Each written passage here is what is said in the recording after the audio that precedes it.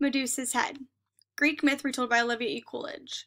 King Acrisios of Argos was a hard, selfish man. He hated his brother Proteus, who later drove him from his kingdom and cared nothing for his daughter, Danae. His whole heart was set on having a son who should succeed him, but since many years went by and he still only had one daughter, he sent a message to the oracle of Apollo to ask whether he should have more children of his own. The answer of the oracle was terrible. Acrisios should have no son, but his daughter, Danae, would bear him a grandchild who should grow up to kill him. At these words, Acrisios was beside himself with fear and rage. Swearing that Danae should never have a child to murder him, he had built a room underground and lined all through with brass. Thither he conducted Danae and shut her up, bidding her to spend the rest of her life alone. It is possible to thwart the plans of mortal men, but never of those of the gods. Zeus himself looked with pity at the unfortunate girl, and it is said he descended to her through a tiny hole that gave light and air to her chamber, pouring himself down to a lamp in the form of a shower of gold. When word came to the king from those who brought food and drink to his daughter that his daughter was with child, Acrisios was angry and afraid. He would have liked best to murder both Danae and her infant son, but he did not dare for fear of the gods' anger at so hideous a crime. He made, therefore, a great chest of wood with bands of brass about it. Shutting up the girl and her baby inside, he cast them into the sea, thinking that they would either drown or starve. Again, the gods came to help Danae, for they caused the planks of the chest to swell until they fitted tightly and let no water in. The chest floated for some days and was cast up at last on the island. There, Dictys, a fisherman, found it and took Danae to his brother Polydeuces, who was the king of the island. Danae was made a servant in the palace, yet before many years had passed, both Dictys and Polydeuces, sorry about these names, guys, had fallen in love with the silent golden-haired girl.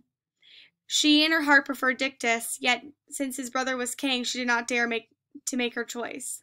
Therefore she always hung over Perseus, pretending that mother love left her no room for any other, and years after year a silent frown would cross Polydectes' face as he saw her caress the child. So Perseus is the son. At last Perseus became a young man, handsome and strong, beyond the common, and a leader among the youth of the island, though he was but the son of a poor servant. Then it seemed to Polydectes that if he could once get rid of Perseus, he could force Danae to be his wife, whether she would or not. Meanwhile, in order to lure the young man's suspicions, he pretended that he intended to marry a certain noble maiden and would collect a wedding gift for her. Now the custom was that the gift of the bridegroom to the bride was in part of his own, and in part together for marriage presents of his friends and relatives. All the young men, therefore, brought Polydectes a present, except Perseus, who was his servant's son and possesses nothing to bring. Then Polydectes said to the others, "This young man owes me more than any of you, since I took him in and brought him up in my house, and yet he gives me nothing." Perseus answered in anger at the injustice of the charge, "I have nothing of my own, Polydectes, yet ask me what you will, and I will fetch it, for I owe you my life." At this Polydectes smiled, for it was what he intended, and he answered, "Fetch me, if this is your boast, the Gorgon's head." Now the Gorgons, who lived far off the shores of the ocean, were 3 fearful sisters with hands of brass, wings of gold, and scales like a serpent. 2 of them had scaly heads and tusks like a wild boar, but the third, Medusa, had the face of a beautiful woman, with hair of writhing serpents, and so terrible was her expression that all who looked at her were immediately turned to stone. This much Perseus knew of the Gorgons, but of how to find or kill them he had no idea. Nevertheless, he had given his promise, and though he saw no satisfaction of King Polydectes, he was bound to keep his word. In his perplexity, he prayed to the wise goddess Athene, who came to him in the vision and promised him her aid.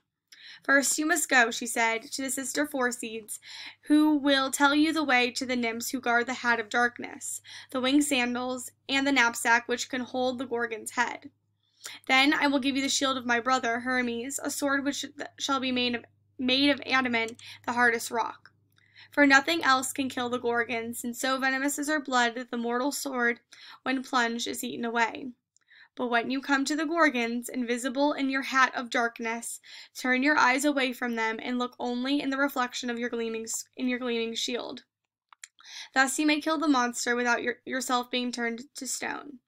Pass her sisters by, for they are immortal, but smite off the head of Medusa with the hair of wreathing snakes.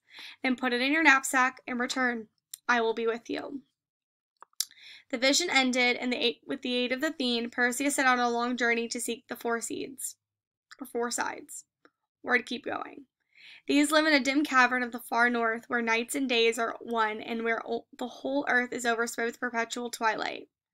There sat 3 old women, mumbling to one another, crouched in dim heap together, for they had but one eye and one tooth between them, which passed from hand to hand. Perseus came quietly behind them, and when they fumbled for an eye, he put his strong brown hand next to one of the long yellow ones, so the old crone thought it was her sister's and put the eye in it. There was a high scream of anger when they discovered the theft, and much clawing and groping in the dim recess of the cavern. But they were helpless in their blindness, and Perseus could laugh at them. At the length for the price of their eye, they told him how to reach the nymphs, and Perseus, laying the eye quickly in the hand of the nearest sister, fled as fast as he could before she could use it. Again it was a far journey to the garden of the nymphs, and where it was always sunshine and the trees bare golden apples. But the nymphs are friends of wise gods, and hate the monsters of darkness and the spirits of anger and despair. Therefore they received Perseus rejoicing, and put the hat of darkness on his head, and while his feet they were bound the golden winged sandals which of those of Hermes wears when he runs down the slanting sunbeams on the races along the pathways of the wind. Next Perseus put on his back the silver sack with gleaming tassels of gold, and flung across his shoulder the black sheathed sword that was a gift from Hermes. On the left arm he fitted the shield that Athene gave, a gleaming silver shield, like a mere plain without any marking. Then, when he sprang in the air and ran, invisible like the rushing wind, far out over the white-capped sea, across the yellow sands of the eastern desert, over strange seas and towering mountains, until at last he came to the shores of the distant ocean, which flowed round all the world. There was a gray gorge of stone by the ocean's edge, where lay Medusa and her sisters sleeping in the dim depths of the rock. All up and down the cleft of the stones took fantastic shapes of trees, beasts, birds, and serpents. Here and there a man who had looked on the terrible Medusa stood forever with horror on his face. Far over the twilight gorge Perseus hovered invisible, while he loosened the pale, strange sword from its black sheath. Then, with his face turning away and eyes on the silver shield, he dropped, slow and silent as falling leaf, down through the rocky cleft, twisting and turning past countless strange gray shapes, down from the bright sunlight into a chill, dim shadow, echoing and re-echoing with the dash of waves on the tumbled rocks beneath. There on the heaped stones lay the Gorgons sleeping together in the dimness, and even though he looked on them in the shield, Perseus still felt stiff with horror at the sight. 2 Gorgons lay sprawled together, shaped like the women, yet scaled from head to foot as serpents are. Instead of hands, they had gleaming claws like eagles, and their feet were dragons' feet. Skinny metallic wings like bats hung from their shoulders. Their faces were neither snake nor women, but part both, like the face in a nightmare. These 2 lay arm in arm and never stirred. Only the blue snakes still hissed and wreathed round the pale set of Medusa, as even though in the sleep they were troubled by an evil dream. She lay there by herself, arms outstretched, face upwards, more beautiful and terrible than the living man may bear. All the crimes and madness of the world rushed into Perseus's mind as he gazed at the image in the shield. Horror stiffened his arm, and he hovered over her with his sword uplifted. Then he shut his eyes to the vision, and into the darkness he struck. There was a great cry and a hissing. Perseus groped for the head and seized by the limp of the snaky hair. Somehow he put it in his knapsack and was up and off, for the dreaded scream of the sister Gorgons awakened. Now they were after him, their sharp claws grating against his silver shield. Perseus strained forward on the pathway of the wind like a runner, and behind him the 2 sisters came, smelling out the prey they could not see. Snakes darted from their girdles, foam flew from their tusks, and the great wings beat the air. Yet the winged sandals were even swifter than they. Perseus fled like the hunted deer with the speed of desperation. Presently the horrible noise grew faint behind him, and the hissing snakes of all the sounds of the bat wings died away. At last the Gorgons could smell him no longer and returned home unavenged. By now Perseus was over the Libyan desert, and the blood from the horrible head touched the sand. It changed to the serpents from which the snakes of Africa descended. The storm of the Libyan desert blew against Perseus in the cloud of ending sand, until not even the divine sandals could hold him from his course. Far out to the sea he was blown, and then north. Finally whirled around the heavens like a cloud of mist, he alighted in the distant west, where the giant, Atlas, held up on his shoulders the heavens from the earth. There the weary giant, crushed under the loads of centuries, begged Perseus to show him Medusa's head. Perseus uncovered for him the dreadful thing, and Atlas was chained to the mighty mountain whose rocks reared up to the sky to the gateway of the Atlantic. Sorry, guys. Perseus, returning eastward, and still battling with the wind, was driven south to the land of Ethiopia, where King Cepheus resided with his wife Cassiopeia. As Perseus came wheeling in, like the gull from the ocean, he saw a strange sight. Far out to the sea was troubled, seething and boiling as though stirred by a great force moving in its depths. Huge, sullen waves were starting far out and washing inland over sunken trees and flooded houses. Many miles of land were under water, and he sped over them. He saw the muddy sea lapping around the foot of a black, upstanding rock. There, on the ledge above the water's edge, stood a young girl chained by the arms, lips parted, eyes open, and staring face white on his linen garment. She might have been a statue, so she stood still. So still she stood, while the light breeze fluttered her dress and stirred loosened her hair.